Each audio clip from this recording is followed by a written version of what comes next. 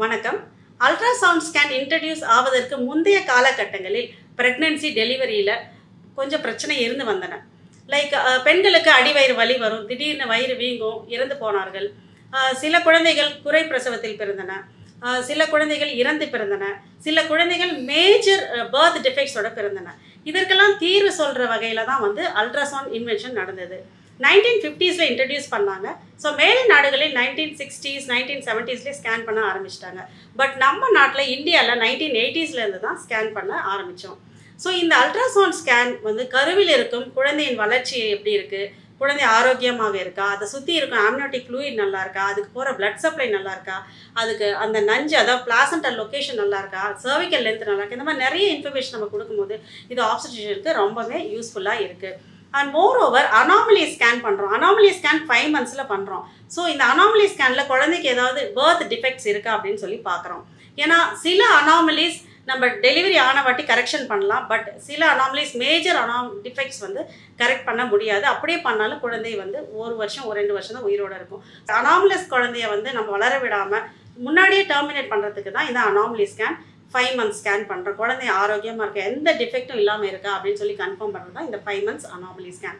And even before 5 months அதாவது 12 weeksல கூட 10 weeksல கூட நம்ம ஏர்லி அனாமலிஸை பிக்கப் பண்ணி டயக்னோஸ் பண்ணி நம்ம கொடுத்துட்றோம். ஸோ இந்த வீடியோவில் நான் இந்த ஃபஸ்ட்டு ட்ரைமஸ்டர் ஸ்கேன் பற்றி தான் சொல்ல போகிறேன். அதாவது ஃபஸ்ட்டு 12 weeks பற்றி சொல்ல போகிறேன். I am doctor Sudha from Sudha scan centre, JP hospital.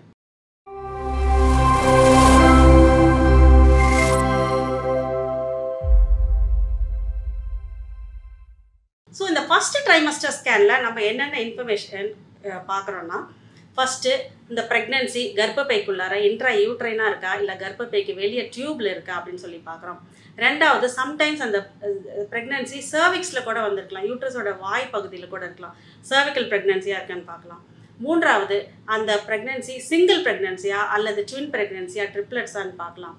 நாலாவது அந்த ப்ரெக்னன்சி ஜெஸ்டேஷனல் சாக்கை சுற்றி ஏதாவது பிளட் கிளாட் இருக்கா, அதை டாக்டர்ஸ்ட்டு சொல்லி ஹார்மோனல் பேலன்ஸ் பண்ணி கரெக்ட் பண்ணலாம் அப்படின்னு பார்க்கலாம். ஐந்தாவது இது சம்டைம்ஸ் ஃபெயிலியர் ப்ரெக்னன்சி ஃபெயிலியரா அப்படின்னு சொல்லி நம்ம ரெக்கக்னைஸ் பண்ணோம். ஃபார் எக்ஸாம்பிள் மோலார் ப்ரெக்னன்சின்னு ஒன்று இருக்குது. அந்த மோலார் ப்ரெக்னன்சியில் சாக் ஃபார்ம் ஆகாது, பட் அவங்களுக்கு பீரியட்ஸ் டிலே ஆகிட்டே போயிருக்கும், காட்டஸ் பாசிட்டிவ் இருக்கும், பட் ஸ்கேன் பண்ணி பார்த்தா அங்கே ஜஸ்ட் எண்டோமெட்ரியம் திக்கனிங் மட்டும் இருக்கும், பட் சாக்கோ இல்லை ஃபீட்டஸோ குழந்தையோ ஃபார்ம் ஆகிருக்காது. இதுதான் மோலார் ப்ரெக்னன்சி. ஸோ இதை ஏர்லியாகவே நம்ம டயக்னோஸ் பண்ணிடலாம். அண்ட் அனதர் திங் என்னென்னா பிளைட்டட் ஓம்னு ஒரு கண்டிஷன் இருக்குது. அதில் என்னென்னா ஜெஸ்டேஷனல் சாக் மட்டும் வளர்ந்துக்கிட்டே போகும், பட் அங்கே உள்ள ஃபீட்டஸ் இருக்காது. ஸோ இந்த ப்ரெக்னன்சி ஃபெயிலியரும் நம்ம ஏர்லியாக டயக்னோஸ் பண்ணி இதை டெர்மினேட் பண்ணிடலாம். Urine pregnancy card test positive வந்த உடனே உங்களுக்கு எல்லாருக்கும் ஒரு ஆவல் இருக்கும். உடனே போய் நம்ம ஸ்கேன் பண்ணி ஃபீட்டல் ஹார்ட் பீட் பார்க்கலாமா அப்படின்னு சொல்லி ஒரு ஆவல் இருக்கும். பட் நீங்கள் உடனே பார்க்க முடியாது. ஏன்னா pregnancy is a slow and steady process. நம்ம மெதுவாக தான் ஒவ்வொரு ஸ்டேஜாக தான் அந்த குழந்தை வளரும். ஸோ நீங்கள் எடுத்த உடனே ஃபீட்டஸை பார்க்க முடியாது. ஃபார் எக்ஸாம்பிள் உங்கள் லாஸ்ட் மென்சஸ் டேட்லேருந்து உங்களுக்கு பீரியட்ஸ் 1 week தள்ளி போகுது. ஸோ 35 days 40 days தள்ளி போகுதுன்னு வச்சுக்கலாம். ஸோ அப்போ உங்கள் ப்ரெக்னன்சி கார்ட் டெஸ்ட் பாசிட்டிவ் இருக்கும். உங்கள் டாக்டர் உங்களை பீட்டா ஹெச்சிஜி வேல்யூ எடுக்க சொல்லியிருப்பாங்க, அதுவும் கொஞ்சம் எலிவேட்டடாக இருக்கும். ஸோ அந்த 2 ரிப்போர்ட்டோட நீங்கள் அல்ட்ராசவுண்ட் ஸ்கேனுக்கு போனீங்கன்னா ஃபஸ்ட்டு நம்ம அல்ட்ராசவுண்டில் என்ன ஃபைண்டிங் பார்க்குறோன்னா எதுனா ஃபஸ்ட்டு 4 weeks ஸ்கேன் எடுத்துக்கலாம். 4 weeksல என்ன பார்க்குறோன்னா ஜஸ்ட் அந்த யூட்ரஸோட இன்னர் லைனிங் எண்டோமெட்ரியல் கேவிட்டின்னு சொல்லுவோம், அது மட்டும் திக்கண்டாக இருக்கும். அதுதான் ஃபஸ்ட்டு ஃபைண்டிங். அதுதான் டெஸ்டிவல் ரியாக்ஷன் சொல்லுவோம். ஸோ இது எதனால் ஏற்படுதுன்னா, நீங்கள் ஓவலேஷன் நடக்கும்போது அந்த கருமுட்டை ஃபெலோப்பியன் டியூப்பில் இருக்கும்போது ஸ்பெர்மோட சேர்ந்து ஃபர்டிலைசேஷன் நடந்து அது ஜைகோட்டா மாதிரி அந்த டியூப்லேயே ஒரு 2-3 days அங்கேயே இருந்து அதுக்கப்புறம் அது யூட்ரஸோட இன்னர் எண்டோமெட்ரியல் லைனிங்கில் இம்ப்ளான்ட் ஆகுது. அந்த பிளாஸ்டோசிஸ்ட் இம்ப்ளான்ட் ஆகுது. அது அந்த 3 to 4 weeksல நம்ம இம்ப்ளான்ட் ஆகுது. அதை தான் நம்ம ஸ்கேனில் திக் எண்டோமெட்ரியமாக பார்க்குறோம். சம்டைம்ஸ் இந்த இம்ப்ளான்டேஷன் டைமில் பேஷண்ட்க்கு ப்ளீடிங் வரலாம். அது நார்மல், பயப்பட வேண்டாம். ஆனாலும் நீங்கள் போய் ஸ்கேன் பண்ணி வேறு எதுவும் ப்ராப்ளம் இல்லையான்னு கன்ஃபார்ம் பண்ணிக்கணும். ஸோ 4 weeksல நம்ம ஜஸ்ட் திக் அண்ட் எண்டோமெட்ரியம் தான் பார்க்குறோம். இந்த 4 to 5 weeksல அந்த திக் எண்டோமெட்ரியமில் ஓரமாக ஒரு சின்னதாக ஒரு ஸ்மால் பிளாக் கலர் டாட் மாதிரி ஃபார்ம் ஆகும். இதுதான் ஜெஸ்டேஷனல் சாக். இதை இன்ட்ராடெசிடுவல் சைன்னு சொல்லுவோம். இந்த ஜெஸ்டேஷனல் சாக் மெதுவாக வளர ஆரம்பிக்கும். 5 weeksல வளர்ந்து 4 mm 5 mm சைஸ்க்கு இது வளர்ந்துக்கிட்டே வரும். ஸோ இந்த ஜெஸ்டேஷனல் சாக்கையும் மெஷர் பண்ணுவோம். இந்த சாக் சைஸ் இவ்வளோ இருந்தால் இது இத்தனை வீக்ஸ் அப்படின்னு சொல்லி மெஷர்மெண்ட் இருக்குது. ஸோ இந்த சாக்கை மெஷர் பண்ணுறதுக்கு ஒரு மெஷர்மெண்ட் மட்டும் நம்ம எடுக்கிறதில்ல. ஏன்னா யூட்ரஸ் வந்து மயோமெட்டியல் வேவ்ஸ் இருக்குது, அதாவது அந்த யூட்ரஸோட மசிலில் மூமெண்ட் இருக்கும். அதனால் என்ன ஆகும், அந்த சாக் ரவுண்டாக இருக்க எப்போதுமே ரவுண்டாக இருக்காது, கம்ப்ரெஸ் பண்ணுறதுனால சம்டைம்ஸ் ஓவல் ஷேப் ஆயிரும். அதனால் நம்ம என்ன பண்ணுறோம், 3 மெஷர்மெண்ட் எடுக்கிறோம். ஸோ லாங்கிடியூட்னல் செக்ஷனில் 2 மெஷர்மெண்ட், ட்ரான்ஸ்வர்ஸில் ஒரு மெஷர்மெண்ட் எடுத்து 3 மெஷர்மெண்ட் எடுத்து 3ஐயும் கால்குலேட் பண்ணி தான் மீன் சாக் டயாமீட்டர் அப்படின்னு சொல்கிறோம். ஸோ இந்த மீன் சாக் டயாமீட்டர் 8 மில்லிமீட்டர் 10 மில்லிமீட்டர் இருக்கும்போது அந்த ஜெஸ்டேஷனல் சாக்குலர் மெதுவாக யோக் சாக்குங்கிற ஒரு ஸ்ட்ரக்சர் ஃபார்ம் ஆகும். இந்த யோக் சாக் பிரைட்டாக ஒரு ரிங் லைக் ஸ்ட்ரக்சரு. இந்த யோக் சாக் ரொம்ப முக்கியம், ஏன்னா இதுதான் வந்து நம்ம டெவலப் ஆக போகிற அந்த எம்பிரியோக்கு நியூட்ரியன்ட்ஸ்லாம் ஃபீட் பண்ணுற ஒரு ஸ்ட்ரக்சர். ஸோ இந்த yoke chalk, so gestational சாக்குலர் yoke chalk பார்த்தாவே இது it is confirmed that it is intra uterine pregnancy. ஏன்னா யோக் சாக் இல்லைன்னா அது சாதாரண டெஸ்டுவல் காஸ்ட்டாக இருக்கலாம். அப்படின்னா என்னென்னா எக்டாபிக் ப்ரெக்னென்சி, டியூப்ல இருக்க ப்ரெக்னென்சியில் கூட நம்ம யூட்ரஸ்குள்ளார இந்த மாதிரி சாக் லைக் ஸ்ட்ரக்சர் இருக்கும். ஸோ 4 வீக்ஸில் திக் எண்டோமெட்ரியம் பார்க்குறோம், 5 வீக்ஸில் இந்த சாக் ஜெஸ்டேஷனல் சாக்குள்ளார ஒரு யோக் சாக் பார்க்குறோம். யோக் சாக் பக்கத்தில் மெதுவாக இன்னொரு ரவுண்ட் லைக் ஸ்ட்ரக்சர் ஃபார்ம் ஆகும், அதுதான் ஆம்னியான். இதை 2 ரிங்கையும் பார்க்குறது தான் டபுள் பிளெப் சைன்னு சொல்கிறோம். இந்த ஆம்னியான்குள்ளார தான் ஃபீட்டல் போல் ஃபார்ம் ஆகுது. ஸோ 5 to 6 வீக்ஸ்லேயே ஃபீட்டல் போல் பார்க்குறோம். ஃபீட்டல் போல்னா இதுதான் அந்த டெவலப்பிங் எம்பிரியோ. அது எவ்வளோ சைஸ் இருக்குன்னா ஜஸ்ட் 1 மில்லிமீட்டர் 2 மில்லிமீட்டர் தான் இருக்கும். அந்த 2 மில்லிமீட்டர் ஃபீட்டல் போல் அதில் சின்னதாக ஒரு கார்டியாக் ஆக்டிவிட்டி பார்க்குறோம். இதை தான் நம்ம எம்பிரியோனிக் மார்க்கர்னு சொல்கிறோம். இந்த கார்டியாக் ஆக்டிவிட்டி பார்த்தாவே ஓகே இது வந்து ஃபீட்டஸ் வந்து நார்மலாக இருக்குது அப்படின்னு நம்ம சொல்லிடுறோம். ஸோ 5 வீக்ஸ்லேயே நீங்கள் ஹார்ட் பீட்டை பார்க்கலாம் ஸ்கேனில். ஸோ 5 to 6 வீக்ஸில் இந்த ஃபீட்டல் போல் மெதுவாக என்லார்ஜ் ஆக ஆரம்பிக்கும். அண்ட் 6 to 7 வீக்ஸ் பார்த்தா அந்த ஃபீட்டல் போல் பெருசாகி எம்பிரியோவாக இருக்கும். ஸோ அப்போ தான் நம்ம என்ன மெஷர் பண்ணுறோம், க்ரௌன் ரம்ப் லென்த்னு மெஷர் பண்ணுறோம். க்ரௌன்னா அந்த டெவலப்பிங் ஃபீட்டஸோட ஹெட் அண்ட் ரம்புங்கிறது அந்த ஃபீட்டஸோட ஹிப் எண்ட். ஸோ க்ரௌனுக்கும் ஹிப்புக்கும் இருக்கிற மெஷர்மெண்ட்டை தான் நம்ம வந்து க்ரௌன் ரம்ப் லென்த்னு எடுக்கிறோம்.